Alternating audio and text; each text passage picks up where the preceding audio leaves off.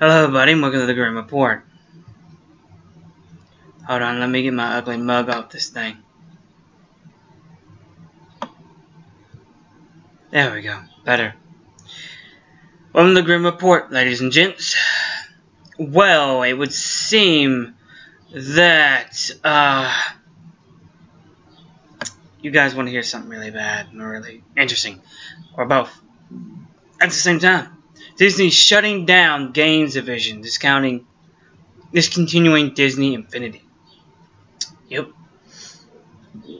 Due to financial losses, Disney is canceling the game division and effectively discounting the Disney Infinity line of video games, which includes tie-ins, Marvel, Star Wars, among several others companies' properties. Disney Infinity 3.0 developers explain why Marvel's Battleground isn't Civil War. The Rapid reports that Disney's foray into gaming never took off the way the company had hoped.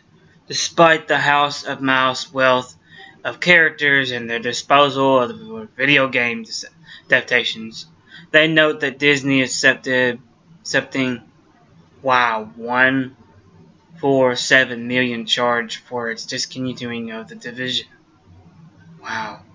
On the Division blog, Disney Infinity's SVP and GM John Blackburn wrote, "Our goal for Disney Infinity was bringing the best Disney storytelling to life in homes around the world, and your support we accomplished that. We hope that you had much fun playing the game as we had making it."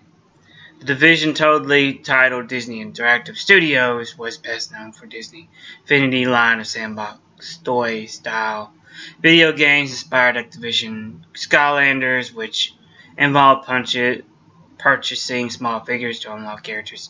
You know, the thing, buy figurine, get a character in the game. And new challenges for each game Disney Infinity launched in 2013 was originally focused on the characters from the Disney film before explaining 2014, including Marvel characters for Star Wars properties in 2015.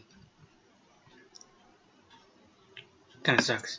In addition, time in gaming, Disney released racing games Pure and split second under division before the decision officially shut down Disney Infinity is dropping Alice Through the Looking Glass and Finding Dora tie-in set for summer release.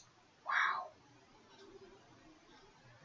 Once Disney Game Division is officially closed, the company will begin to license out its properties to third-party studios. So basically, Disney Infinity might continue, but under property of a new company.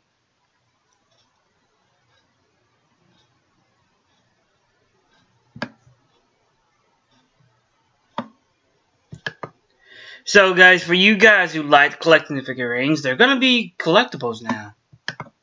More than one way. Now, will you be able to continue playing the game? Maybe. I mean, it's not like it's online anyways. Right? But I digress. For those who loved playing it, I feel for you. It was pretty fun. The Marvel version. Just that the new Alice in Wonderland thing's not going to happen. None of the other stuff that they had planned is going to happen. Basically, as of I say this, it's being shut down. The company, I feel bad for the people who lost their jobs. Hopefully Disney can find them jobs. You know. Because the last thing we need in the world is people without jobs. But I digress.